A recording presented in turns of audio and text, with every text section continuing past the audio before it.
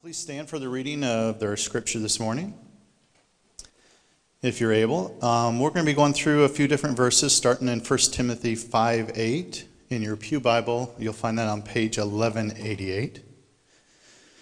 And again, we'll start in 1 Timothy 5:8.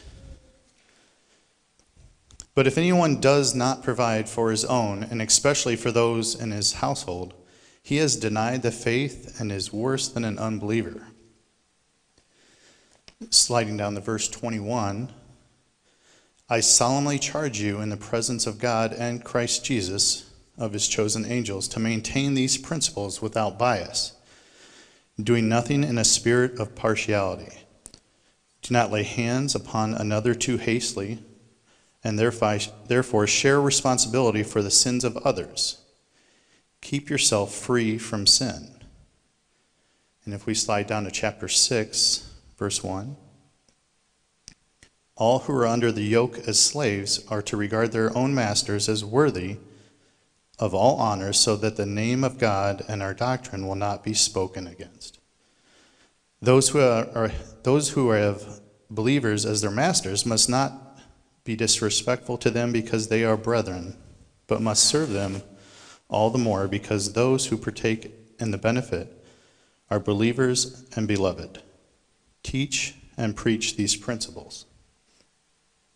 If anyone advocates a different doctrine and does not agree with sound words, those of our Lord Jesus Christ, and with the doctrine conforming to godliness, he is conceited and understands nothing.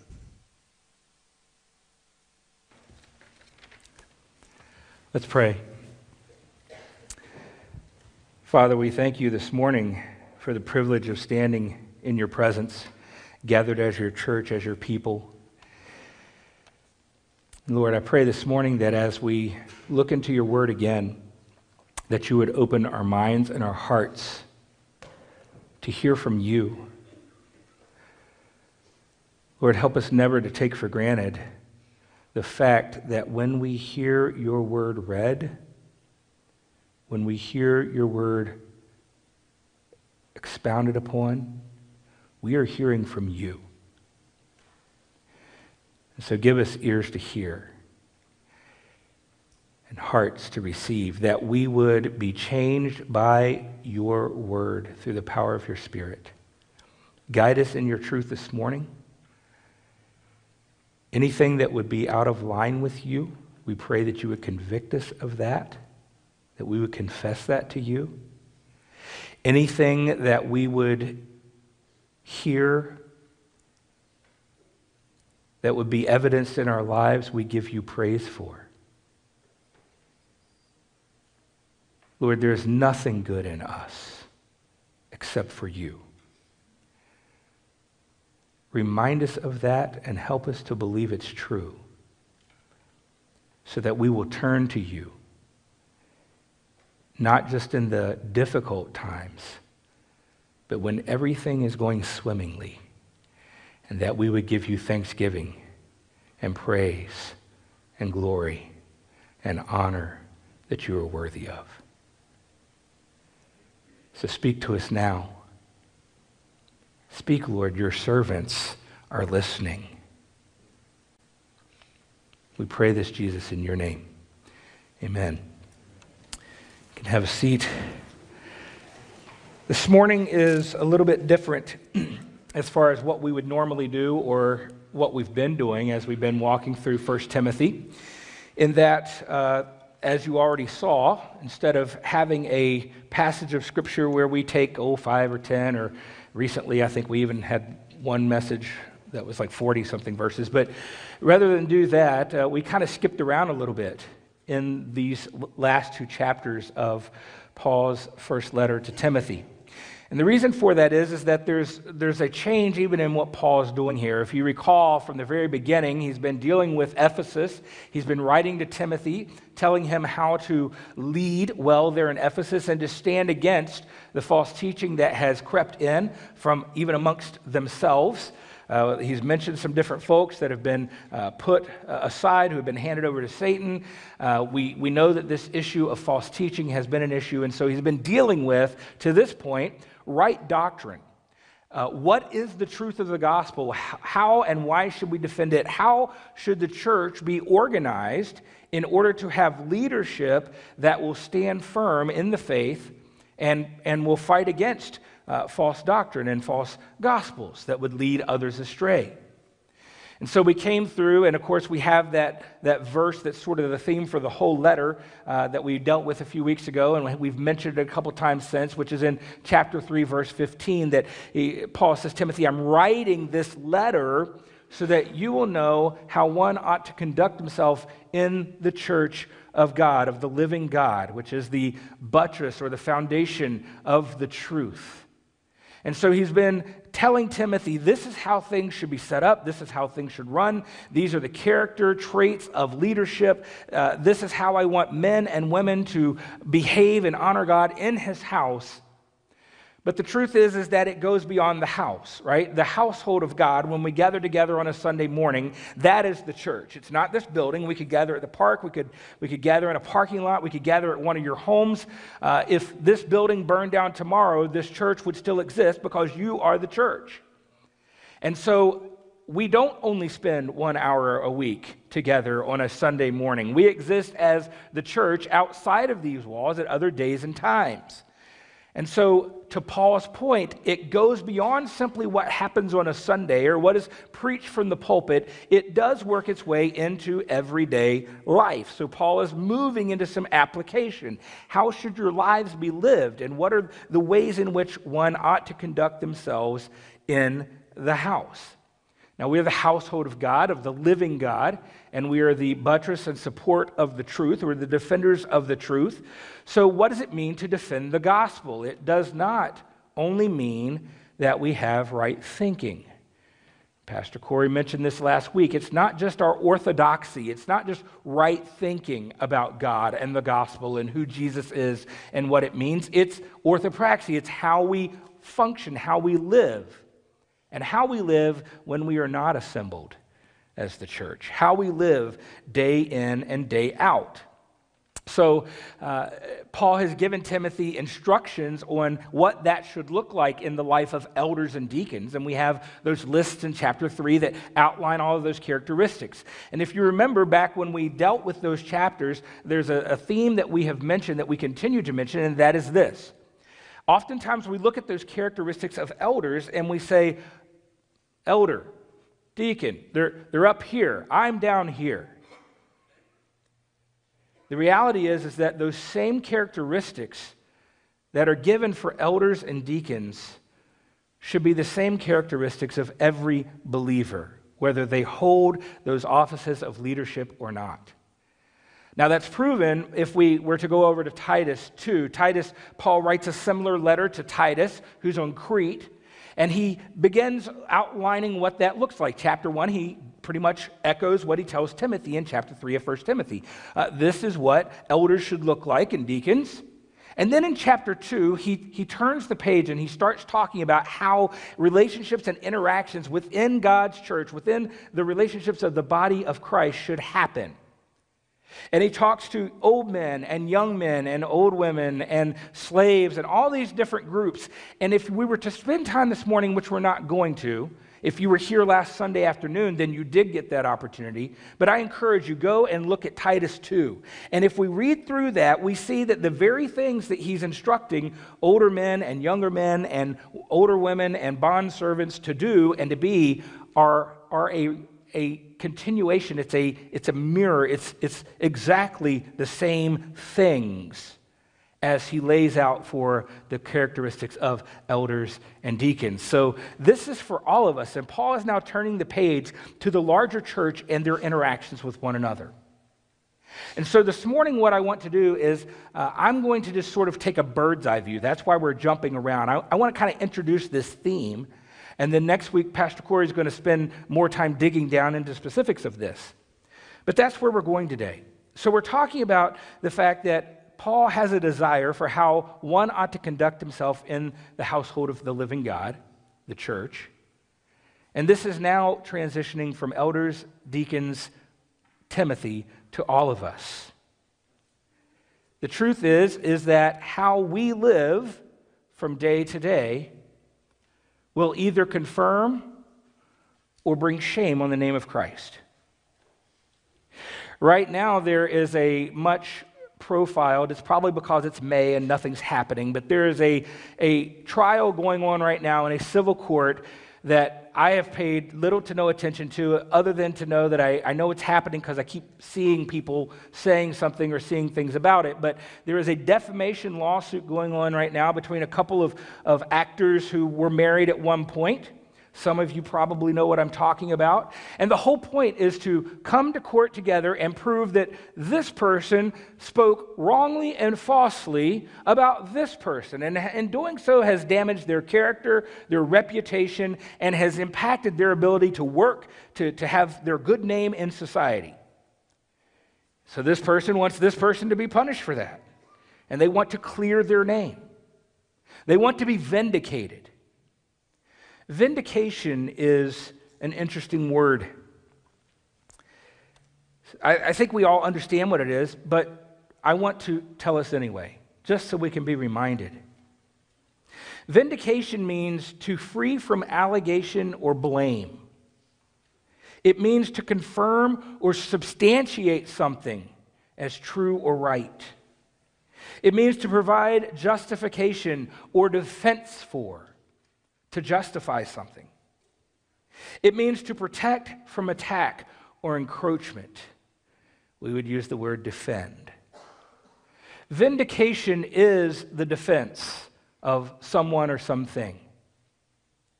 And so Paul, when he's talking to Timothy, when he's writing to Timothy in chapter 3, verse 15, and lays out that verse that we've said, and I've mentioned several times already, that this is how one ought to conduct himself in the household of God. The buttress and support of the truth means we defend the truth of the gospel. But it goes beyond our words. It goes beyond our thinking, and it goes to our acting. How we conduct ourselves, literally, as the household of God. So in this series, we've been calling the series Living as God's Household. Why? Because it's an action. We could talk about living in the household. That's what Paul says, is how conduct oneself in. But we are talking about how we conduct ourselves as. And so this morning, the shift that we're making, that Paul is making, is from doctrine to deeds. From doctrine to deeds. The easiest, shortest way to say that is this: talk is cheap. Talk is cheap. Now, words are meaningful. They are impactful. The Word of God is ultimately, eternally true and impactful. It brings freedom to the oppressed by sin. Those who are slave to sin are set free by the Word of God, by the truth of the gospel. Words do matter. But as we live in the household, and as we live as the household, and as we live as the household in the culture and society around us, our words, our talk can become very cheap if our deeds do not match the doctrine we espouse. If our orthopraxy does not match up with our orthodoxy. The gospel in Paul's day was under attack from the Jews. That's the issue here in some form in Ephesus. There are Judaizers, those who are teaching that the gospel itself is not enough. You have to follow the Old Testament law. And Paul strictly, here and then even more strongly, as you remember in Galatians, deals directly with that. If anyone brings to you a gospel other than one that I have, one that is the true gospel, if anyone brings in the law or tries to get you to go back to that, let them be accursed, whether it's a man or even an angel from heaven. Let them be anathema. Let them be under a curse. There is only one true gospel. And so the gospel was under fire directly in Ephesus, where Paul is writing to Timothy. The empire as a whole had suspicions and slandered the gospel. The church would talk about things like eating and drinking the blood of Christ, right? The body of Christ. This is my body broken for you. This is the covenant. The cup is the new covenant, my blood shed for you. And so the empire turned that into, oh, they're cannibals. That's pretty big slander. Or like happens here sometimes too, and in a lot of Baptist churches, they would refer to one another as brother or sister. And then people would say, well, they call each other brother and sister, but they're married. That's not right either. So there would be charges of impropriety in those ways against the church. The real reason was to impugn the church and to see that it's stamped out. So whether it's from the Judaizers or the culture at large, there were challenges to the gospel and there was slander to the gospel. It was under fire. Today we live in and I don't want to say it's like it was back then and now today, it's been continuous from the very beginning. We live in a time and in a culture and in a world where the gospel is slandered, where it comes under fire. There's plenty of ammunition, and you already know ways that it's under fire from the world itself, but even from within the church, just like the Judaizers, there are those who would lead people away from the true gospel. And the way that happens most nowadays is by teaching a half gospel. The gospel of God loves you, period. A gospel that focuses only on the love of God, that does not deal with the justness of God or the holiness of God or the righteousness of God, that does not deal with our sin condition, is not the gospel. It's an attack on the gospel. It impugns the gospel. It makes the gospel unnecessary, which is probably the biggest problem altogether. If God loves you and everyone's going to make it and everything's okay and you can continue on in your sin, wait, what is sin? We don't even think sin exists nowadays in some places and in some churches. We certainly don't talk about it. But the truth is, if we don't come to grips and face to face with the fact that we are dead in our sin and on our way to hell justly because we were rebellious in our spirit and in our hearts against the one true sovereign King of the universe, we will stay dead in our sins. And the love of God will not be applied to us. Only when we come to an end of ourselves and confess our sins are we in Christ. So God does love us, but for those who are His, He loves us too much to leave us lost, enslaved to sin, dead in our sins. He brings us to life in Christ and gives us a new nature.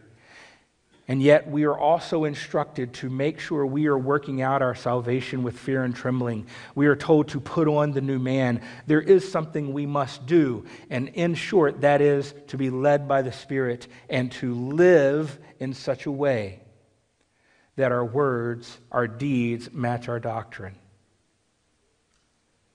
Because talk is cheap.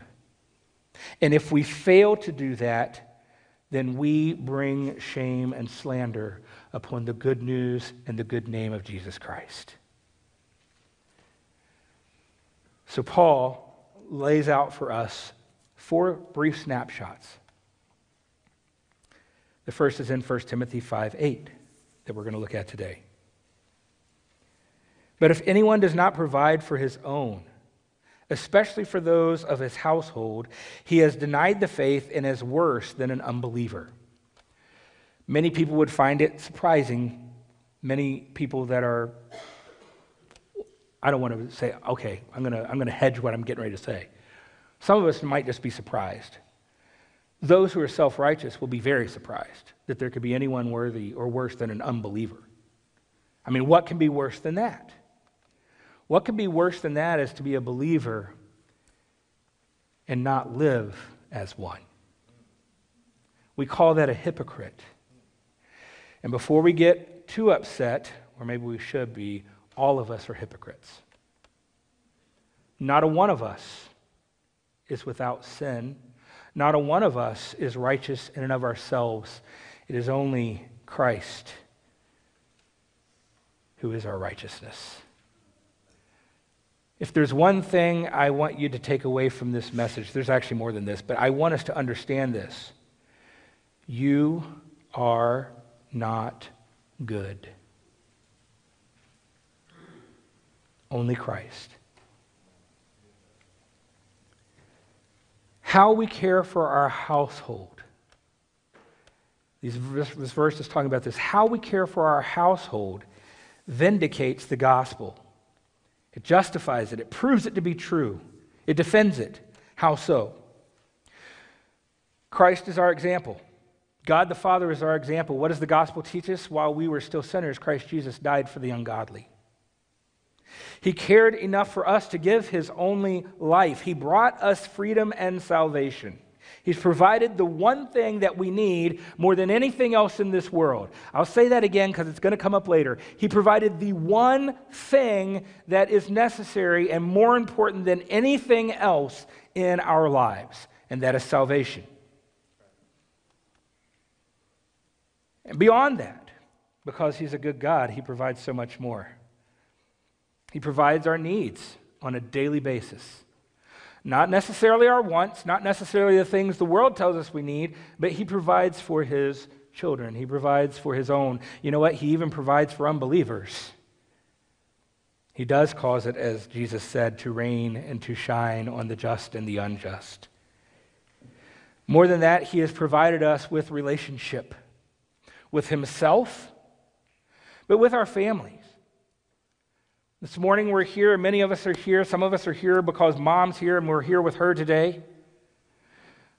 Ostensibly, or will we think that probably most of us at some point today will at least say, "Hi Mom, love you, thanks." The majority of us will do that in some way, and that is fitting. Be thankful to God for your mom. Be thankful to God for your dad. Be thankful to God for whoever he has placed in your family unit, whoever you were born into or adopted into. That is the grace of God for your life.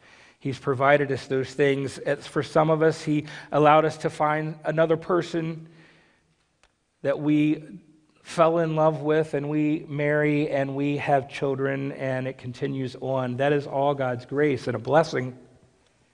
And then beyond that, he gives us an even greater blessing of relationship, and that's his family, the church, the household.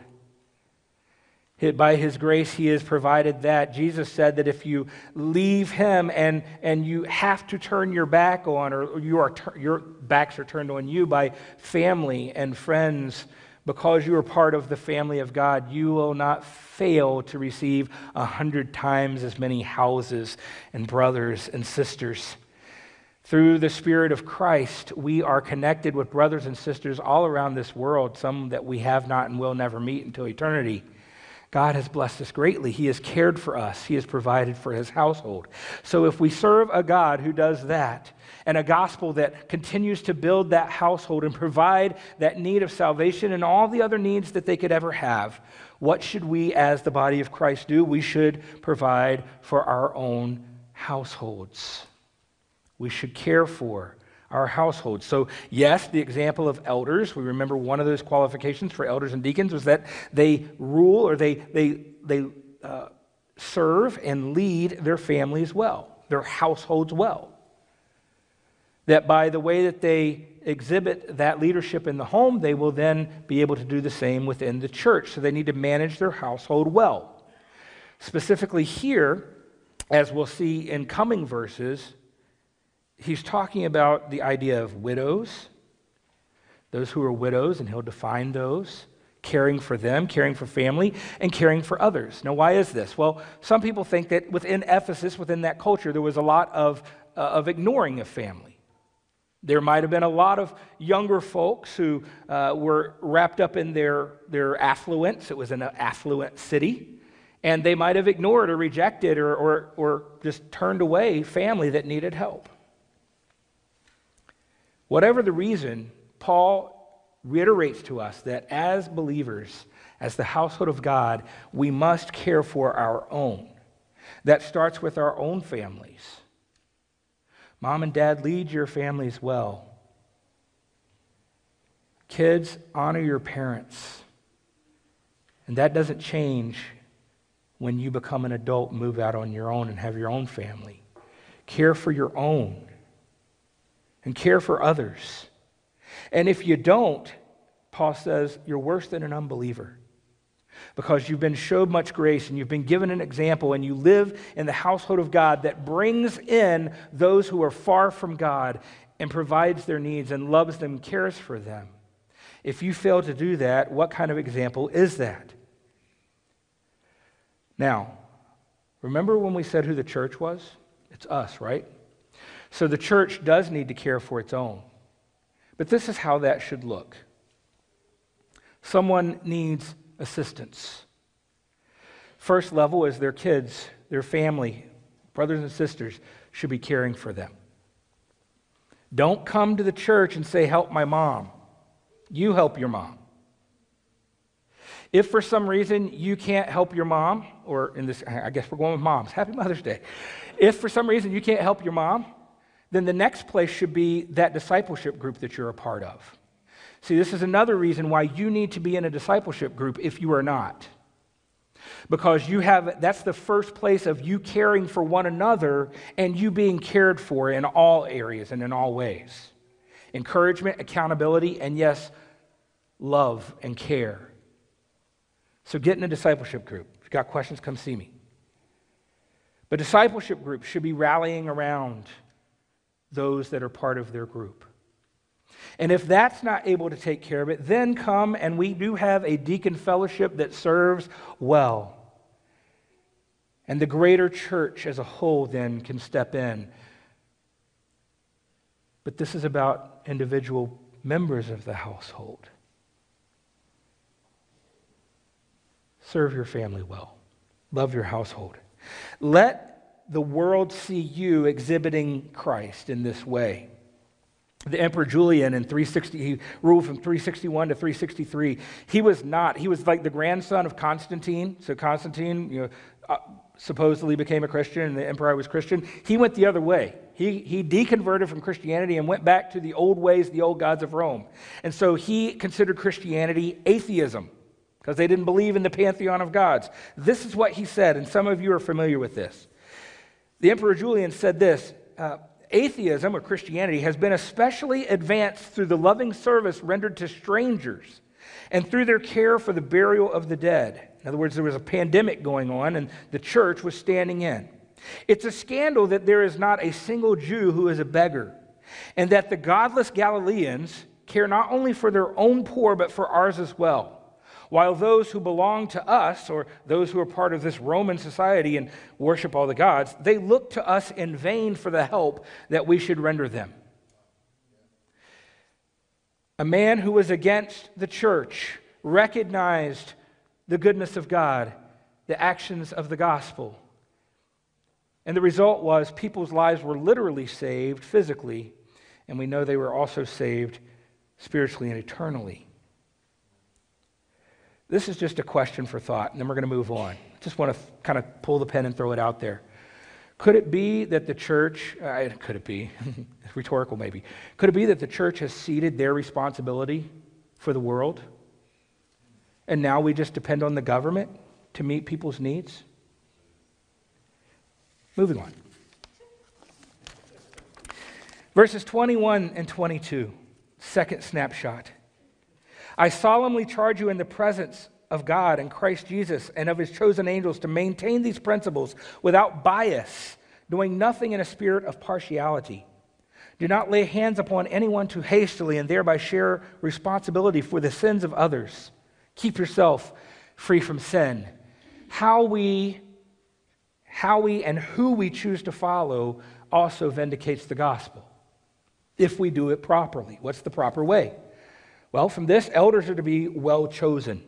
He's given a list of characteristics for elders, but how they are chosen should also be done in a right way. How we then decide who we're going to follow. So there's an application within the church, which we'll talk about, but there's an application outside the church too that we'll mention. Elders should be well chosen. No partiality. Partiality means giving preferential treatment. So just so we know, power and influence are not virtues listed in the qualifications of an elder. Someone who is brilliant, someone who is rich, someone who is successful in business, someone who has been here, their family's been here since the first brick was laid of the church building, those do not qualify an elder for service. And to choose people on those types of things is showing partiality.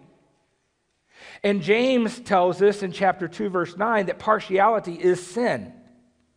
In fact, he gives that very idea. Someone comes in and they're well put together and they're rich and they're well thought of, and you give them special treatment and you push the poor brother to the side. He says that's sin. God himself is not a respecter of persons. He does not look at the outside. If anything of the story of David tells us that, right? He doesn't look at the outside. Samuel, it's none of these other guys. It's the young, ruddy one, because God knows his heart. And this is how leaders should be chosen and selected. Character counts. Someone who is powerful and influential can be very easily overbearing and unkind and argumentative, and all these things that elders and deacons should not be. They also may not be well thought of outside the church because, let's be honest, a lot of people are successful in business because they will cut corners, be aggressive, be hostile, because they serve the almighty dollar. Paul's saying those aren't the kind of people we want. Those aren't the kind of people that should be put in leadership. They should not be shown partiality because of their name or their reputation or their influence or their power. They should be put in positions of leadership if their reputation is Christ, if their identity is Christ, if their character and maturity is and reflects Christ. Why? Because poor choosing, showing partiality, will bring shame on the church and on the name of Christ and on his gospel. How often have we seen disqualified leadership in churches? A lot of times it's in the world we see high-profile pastors who are very dynamic. They can collect a following. They're very good with people. They're movers and shakers. And then their ministry is blown up because there's failure. Paul is saying, don't be quick when you are doing this, because who you choose to follow matters. Who you recognize as elders matters. When an elder fails, it affects the whole body. And those who have perhaps hastily laid on hands share in their shame. You share in their sins. It's what's meant by saying don't lay on hands too hastily and thereby share responsibility for the sins of others. Be slow. Watch them. Watch their life. See if they're reflecting Christ, because the way they live is more important than who they are or who they think they are, who we think they are. If we too quickly and showing partiality select men who don't possess character that's required, the name of Christ can be dishonored. And there's probably going to be false teaching along the way. Part and parcel. So our doctrine is guarded. And we select people. We select men. We recognize, the Holy Spirit selects, we recognize leadership after taking time to test and to watch, and to pray, and to discern their orthopraxy. So there's an outside church application too, and this one will be brief. It's very popular in today's church world, especially in social media, to jump on the bandwagon of anybody or anyone who decides to give what oftentimes is simply lip service to God. A favorite actor, a favorite sports person, a favorite singer, whoever it might be, someone famous and well-known, partiality by the way, who declares that they're a Christian or thanks the good man upstairs. And the church is so quick to jump on that and affirm that and say, look everybody, they're a believer. Which I really think comes down to this. They're cool, you like them, like me too. We're not all bad. because we're more concerned about what the world thinks about us than what they think about Christ and the truth of the gospel. And so we affirm and we uphold people who have no business being affirmed or being given the name Christian. And here's the thing. I know that sometimes they say wonderful things. Oftentimes, if you listen, there is no mention of the actual gospel. There is no actual mention of Jesus Christ saved me a sinner. There's a lot of thanks, God. Got me here. Made my payday. Got me the award. And oftentimes, if you look at their life as it is public, you will see an absence of Christ-like living. And when we as the church affirm those who we do not know, have not tested, and who ultimately, most times, prove themselves not to be a follower of Christ, by affirming them, we are bringing shame on the name of Christ.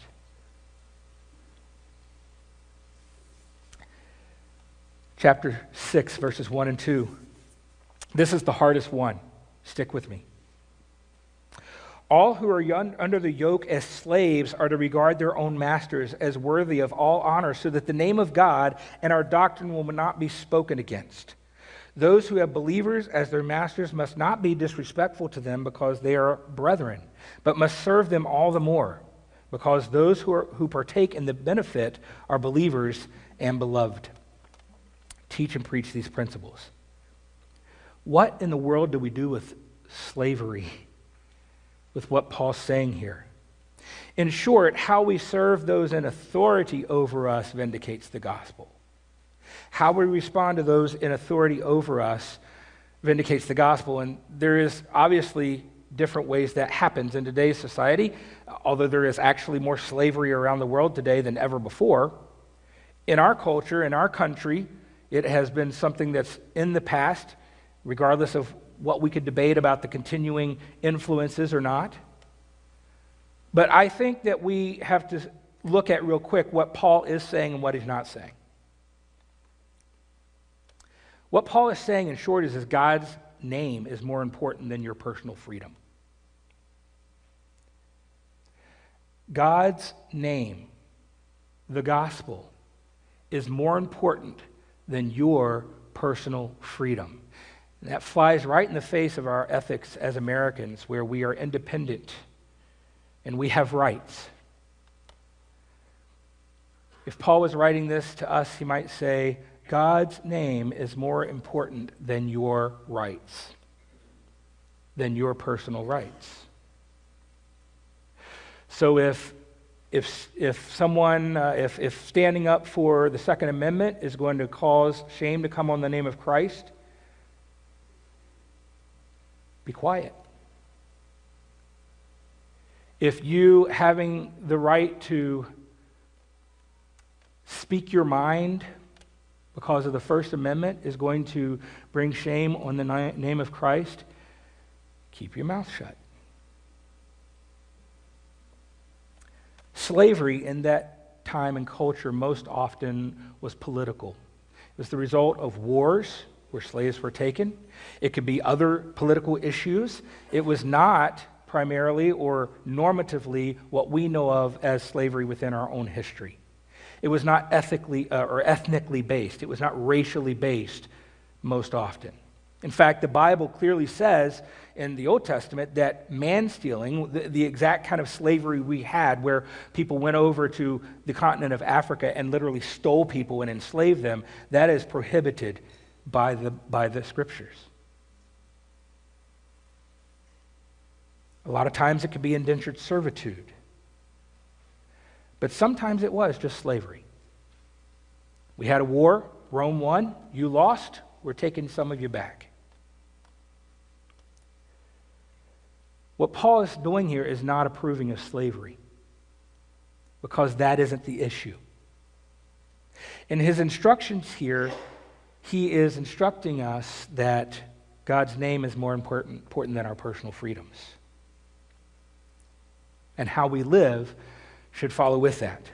Now, Paul did not support slavery, and he did support people being free. In 1 Corinthians 7, he said this, were you called while a slave? Did you become a believer while you were a slave? Don't worry about it. Right there, don't worry about being a slave. You've been called by Christ. You're free in him. Then he goes on, but if you are able also to become free, do that. You see, it's not that slavery is good. It's not. It's wrong. But it's not more important than the gospel. So for us, we serve for Christ's sake. Whether we are at a place where our boss is terrible and the worst person ever, how you respond to them will either vindicate the gospel or cement in their mind that it's all a lie. Your rights are not important. The name of Christ is. The gospel is. Paul tells Titus that he should urge bondslaves to be subject to their own masters in everything, to be well-pleasing, to not be argumentative, to not be pilfering. Don't be stealing pens on the side, right? But showing all good faith, so that they will adorn the doctrine of God our Savior with every respect, that they would honor the name of God. Who? That your employer, in this case, that your master would honor God because of your actions, because of how you work even within that perspective. Here in verse 1 he says that so that the name of our God and our doctrine will not be spoken against. And then he says this, if you are a believer and your master's a believer, serve them all the more. It's to your benefit and theirs. Serve them all the more. Now he does speak to masters, to Christian masters. Lee and Griffin, in their commentary on 1 and 2 Timothy and Titus, say this, Paul did not emphasize individual rights, but individual responsibilities. The chief concern for Paul was the glory of God, not manumission of slaves or an increase in privilege for the owners. He demanded a changed attitude from both. Philemon, I'm sending Onesimus back to you. That slave years that ran away, he is now a believer. He is now a brother in Christ. Receive him as a brother in Christ. Treat him as a brother. Onesimus, go back and serve Philemon well. You're now useful. You used to be useless. Now you're useful because you're going to serve as if serving Christ. Kostenberger says it this way, God's honor and the preaching of the gospel are more important than personal freedom. For us today, we don't, as far as I know, face slavery on a daily basis. But we might have less than enjoyable bosses, or we might feel pressure of social issues and constitutional things. How you live and how you respond to the government, to your bosses, to any circumstance or situation or discussion topic, how you handle yourself in those can vindicate and should vindicate the gospel. Because you know that your freedom is nothing. And his name and glory are everything. Finishing up, verses 3 and 4. If anyone advocates a different doctrine and does not agree with sound words, those of our Lord Jesus Christ, and with the doctrine conforming to godliness, he, that person who doesn't agree, is conceited and understands nothing. Is conceited and understands nothing. Church, how we hold to the words of Christ will vindicate the gospel. How we choose to believe and live and uphold in the way we live them will vindicate the gospel. Or we can decide that we want to live our own way. Paul is saying that false doctrine is the purview, it's the MO of arrogant ignorance. Arrogant ignorance. They are conceited and understand nothing.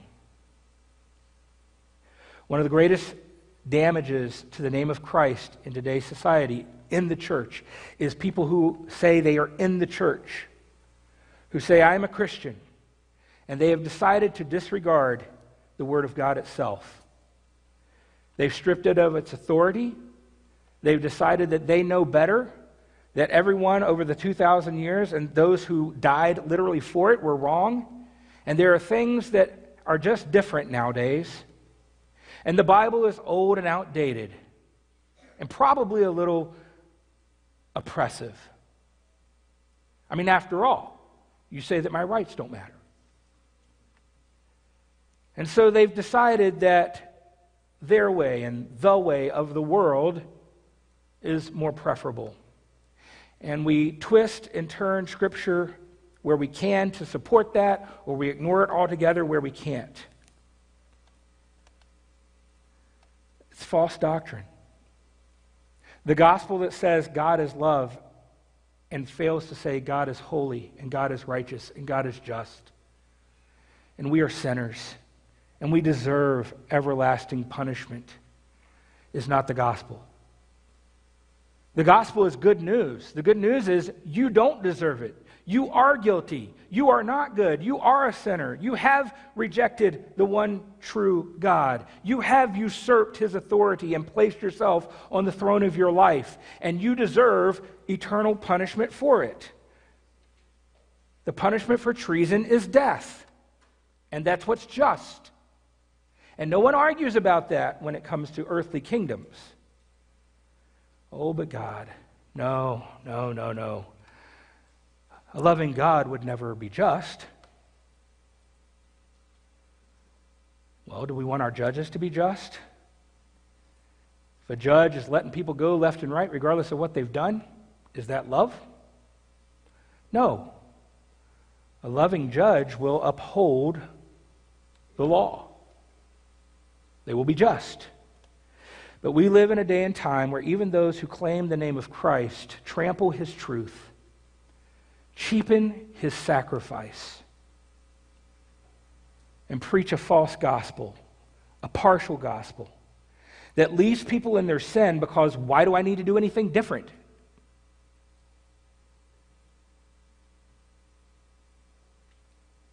This wisdom is the purview of arrogant ignorance.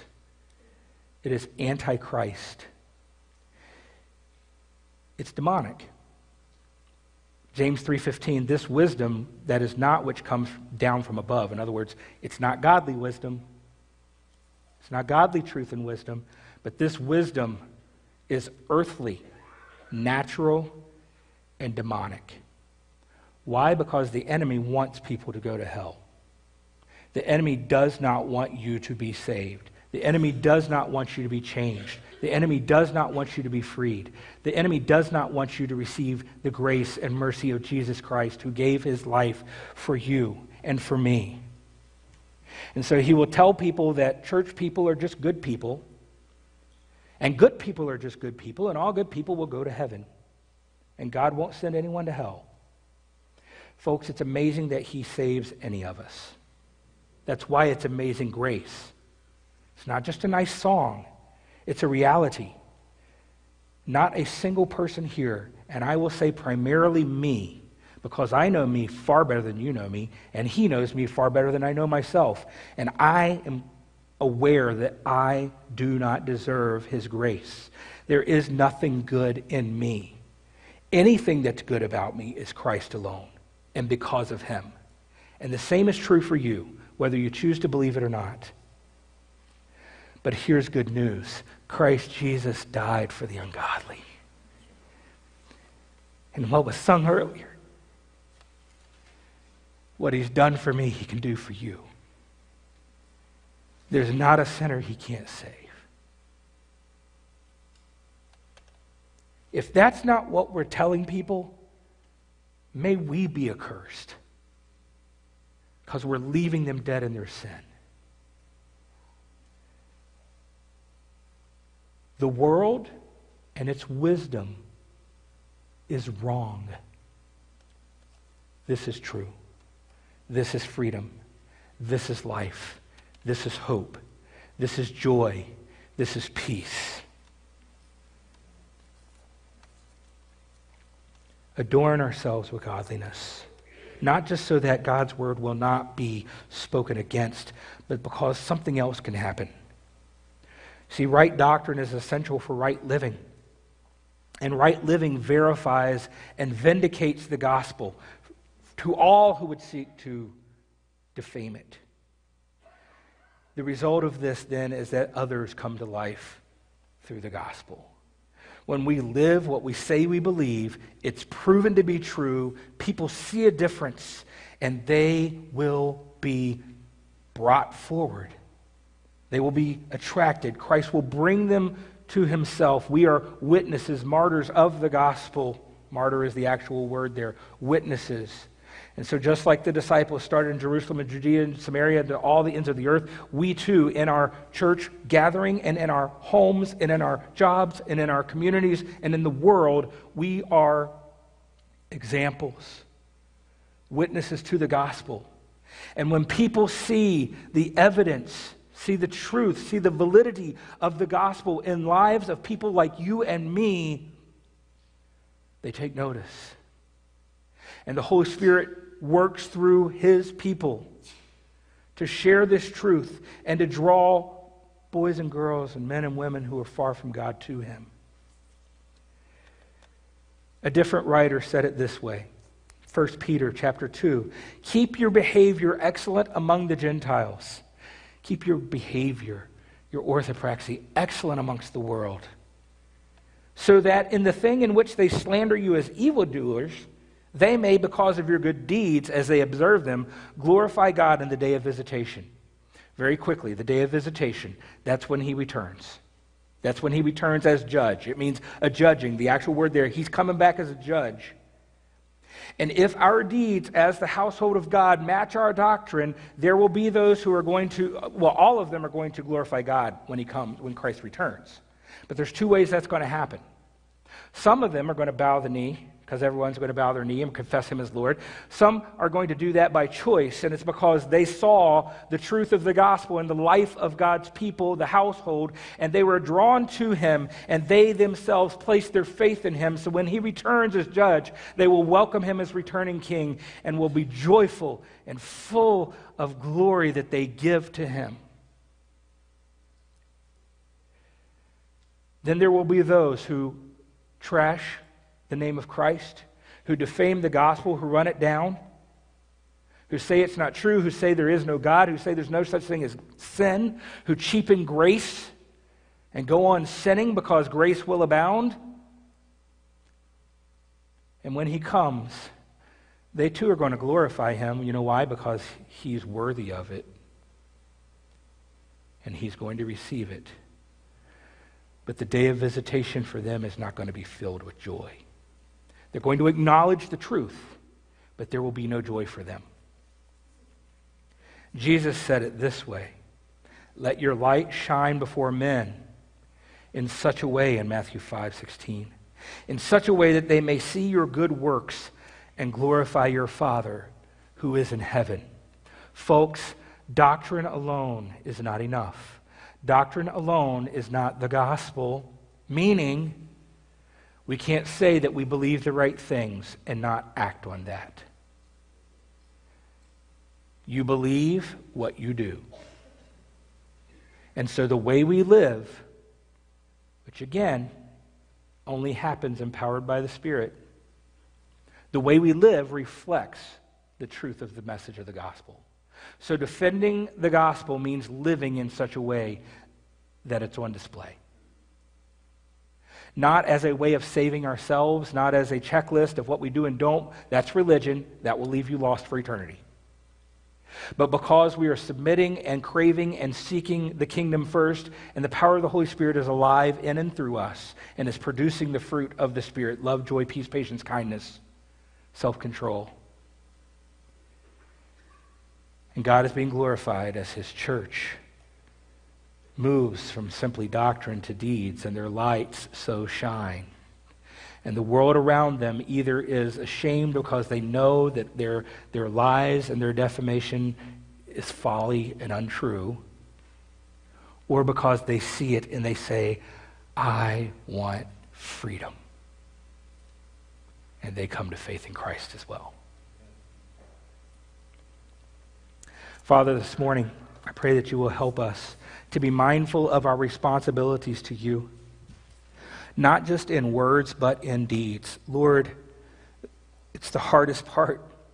We still have this sin nature that we war against, but thanks be to God that we are not condemned. We are not enslaved to it. We don't have to live that way. We do have a choice. We can fight it. We can mortify and put our sin to death through the Holy Spirit. Lord, we know that only forgiven sins can be defeated, and we know that you have bought and purchased our salvation, our freedom, our forgiveness. And so may we fight the good fight. Not just with our words and what we say we believe, but in our actions. And in doing so, may we glorify you in worship and in discipleship and in mission forever and ever until the day of your returning and forevermore. Glorify yourself in our lives. Empower us to live for you and in your grace. Lord, we thank you that those who you've called, you've justified, and you will glorify. And we pray this morning that you will indeed hold us fast as we're going to sing, that you will continue to shape us and change us, that you will sanctify us, that our actions and our deeds reflect your glory because you're alive in us. In Jesus' name.